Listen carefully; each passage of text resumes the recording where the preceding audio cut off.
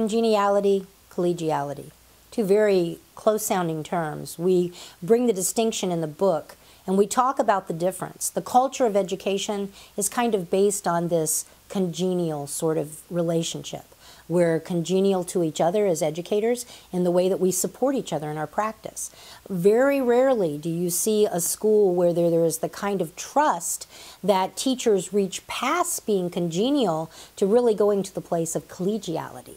Collegiality being in that we're having very distinct, purposeful, reflective conversations that are both warm and cool. Conversations where we talk about strengths and weaknesses. Conversations where we push back on each other's ideas out of deep trust and respect.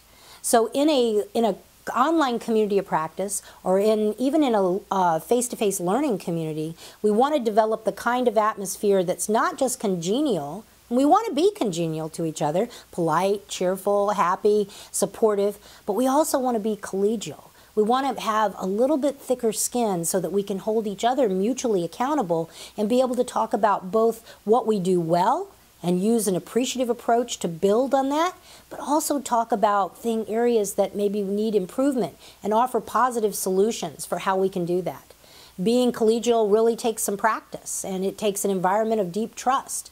But thinking about both of those attributes and how they play out in the role of a connected educator is something that's an important distinction that we need to think deeply about.